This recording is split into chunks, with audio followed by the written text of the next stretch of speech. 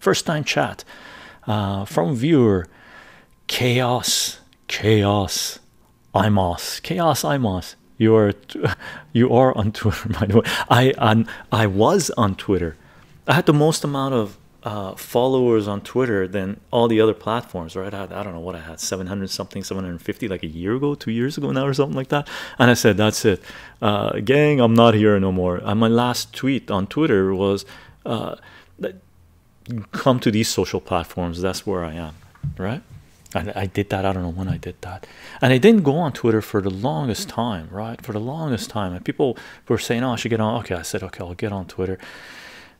It felt gross while I was there. It was like, and you know, you're being shadow banned. You know, you're being censored. Why the hell would I go there?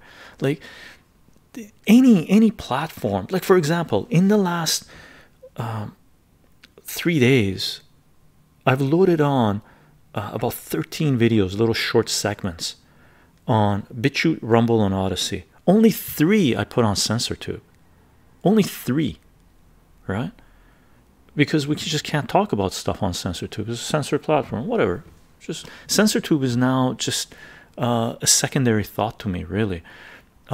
It's just whatever I can post there, I post it there. It's not. I still have a lot of followers there, and I appreciate my followers there and stuff like that.